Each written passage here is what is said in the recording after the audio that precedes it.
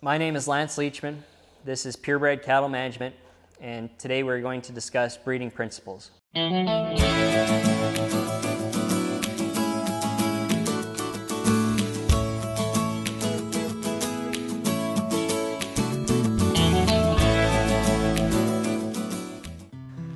When sourcing genetics, you first have to look at what type of operation that you intend to be. So, are you a purebred breeder who is going to provide seed stock to the commercial industry or other purebred breeders?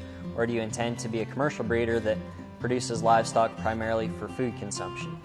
Once you've done that, you need to basically set a number of goals or benchmarks for your operation as to where you intend to be from a production standpoint. So for instance, are you a herd that wants to be fertility and maternally oriented? Would you like to be a herd that produces terminal sires that attain high growth rates? Or would you like to be a purebred breeder that has optimum levels of performance for a variety of traits and therefore can increase their marketing flexibility by having a very unique cow herd from a lot of different perspectives? The two primary breeding programs that a lot of producers would put into action would first of all be natural service. So natural service simply entails taking a group of cows and putting them with a particular bull whose genetics you want to contribute to the next calf crop. The opposite of that, or another way to employ genetics from a bull standpoint, would be through artificial insemination, and that simply means using stored or frozen semen on a bull and then impregnating the female with that stored semen. That allows a lot of flexibility because you can source genetics that are possibly far away in distance or genetics that are very expensive that you wouldn't otherwise normally acquire with your given resources. So AI has been a way to improve rapidly the genetics because you're able to select the best for a particular trait or what you deem to be the best. We hopefully develop beef heifers so that they can be bred for the first time at about 15 months of age. If the gestation period is 283 days or about 9 months, we would expect those heifers to have their first birth event at about 2 years of age.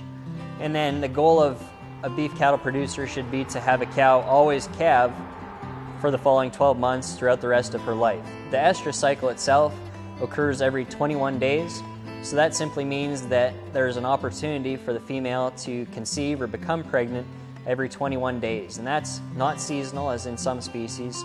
So in cattle we can follow that cycle and determine when we need to breed a cow, or if she has been bred, we can figure out if she has conceived or needs another breeding event to occur. Once a cow has been bred, either naturally or AI, we should monitor that cow in the next 18 to 24 days. Within that time frame, she will either come into heat again or she will not, and that means she's conceived. If she does come into heat, she will be in standing heat for approximately 10 to 14 hours, and that's the period of time when she will allow a bull to be mounted. So if she needs to be bred again, that period of time is when she will allow the bull to fertilize her. And then if she's going to be bred artificially or by AI, we need to find when she first came into standing heat and then wait 12 to 16 hours after that to AI the female for her next pregnancy. A good rule of thumb is if you see an animal in standing heat during the morning, you would breed her at night, and vice versa. A cow in standing heat will basically be standing for a bull or another cow to ride her. When she is in her preheat period, she'll be restless, want to move around, she'll be very active, but she may not let an animal mount her and stand there for that animal to do that. When she comes into her standing heat period, she will actually relax a little bit and allow an animal or bull to mount her and breed her. And then after that, she'll go out of heat, and her out of heat period is similar to her preheat period, and that she's still restless and moving around and active, but she won't let anything mount her in that particular time frame.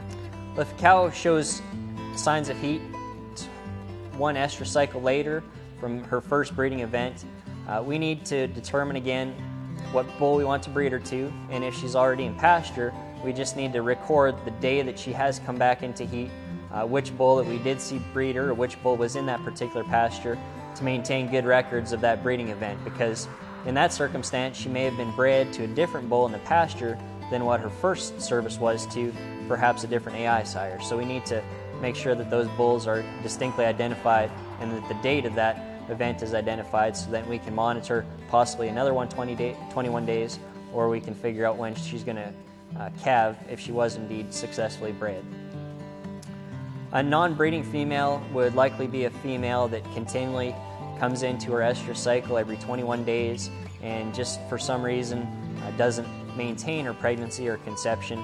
A lot of times that will be an open female once we have pregnancy diagnosed her, and those animals typically have poor reproductive performance for a variety of reasons. It could be nutritional, it could be genetic, but the best practice would be to give those cows an opportunity for 60 days to be bred, and if they are indeed open, to remove them from the herd so that we don't compromise our performance or our profit in our operation.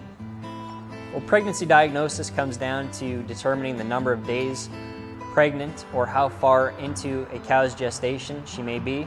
Gestation length is 283 days, so we'll normally pregnancy check a female at least 30 days for ultrasound and possibly later for rectal palpation.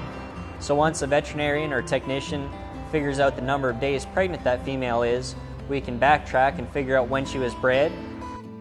Well, estrus synchronization is just manipulating through the use of feed additives or hormones when an animal is going to come into her breeding cycle. So by manipulating when we can breed a female, we can take large groups of females to be bred at the same time, or we can choose specific animals that we may want to have breed or calve earlier in the season. So if we were to synchronize a large group of females, that would allow us to calve them in a very defined time. We would know when to expect those calves to arrive, and we would have hopefully a group of resulting calves that are similar in age and very consistent in the way that we can market them later in life. So by manipulating that, we can hopefully increase our profitability, we can determine when we want to calve, and we can use our labor to meet the demands of the calving season most appropriately. While synchronization protocols differ vastly from operation to operation, there are many different ways to employ them. One that we use is a 7-day cedar co-sync protocol, and so in that circumstance, you would simply give a female a controlled internal drug release device, which is a cedar, and that's a progesterone to keep the female from coming into her estrus cycle. At the same time, she would be administered with a gonadotropin-releasing hormone, such as cisterellin. After 7 days, we would remove the cedar, and we would give that female a estromate shot or an estrogen shot or prostaglandin, and that will induce cyclicity in that female and make her reach her estrus cycle. She will ovulate and release an egg, and that allows us to either naturally or AI breed that female anywhere from 60 to 66 hours later.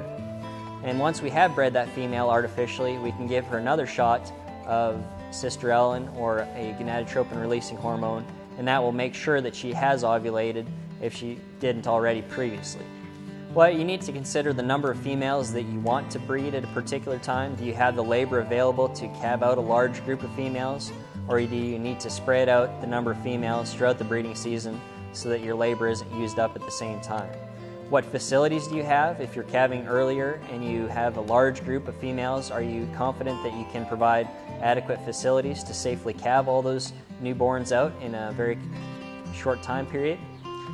And you also need to consider the cost of the operation. There is a cost to purchasing the drugs and the different hormones that you'll need to employ in a synchronization protocol. So is the expense worth the added conciseness of calving that you prefer, or would you rather just AI those females on natural heats, or possibly just kick them out to a pasture and breed them naturally with bulls?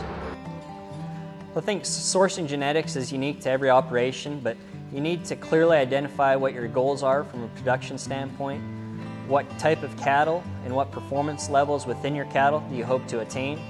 And then if you can identify sources of genetics that meet those goals, you need to get a hold of those genetics and put them into production. So if that's through artificial insemination by acquiring the best bulls for certain traits throughout the industry, or by simply purchasing natural service sires that reduce your labor requirements during the breeding season. Those are all choices unique to the operation, but just make sure that you do your research, you look at the performance levels, you pay attention to the breeder's integrity, and develop a relationship with sources of genetics that will allow you to be successful in the future, knowing that those seed stock producers where you do find your genetics have your best interests in mind.